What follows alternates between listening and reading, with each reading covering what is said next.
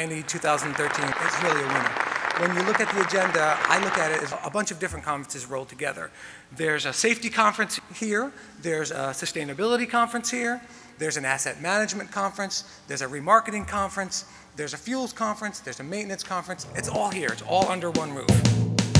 In case you missed the NAFA INE 2013 in Atlantic City, the largest, most comprehensive fleet conference ever, here's what people are saying about it. With over 2,300 fleet professionals exchanging ideas, information, connecting, networking, and learning. With over 250,000 square feet of Expo floor. Where demos and hands-on testing help finalize the tough decisions fleet managers have to make. But INE also offers the most comprehensive education for fleet professionals at every level. From CAFM, CAFS certification education featuring the intensive CAFM Bootcamp.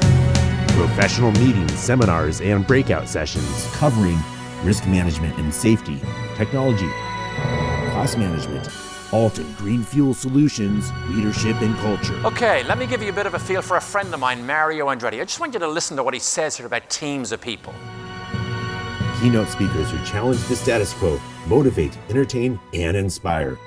An OEM panel connecting enterprise executives to fleet managers' needs and questions. But let's not forget the fun. The kickoff party and award ceremony, featuring the Flexi Awards, the Oscars of Fleet.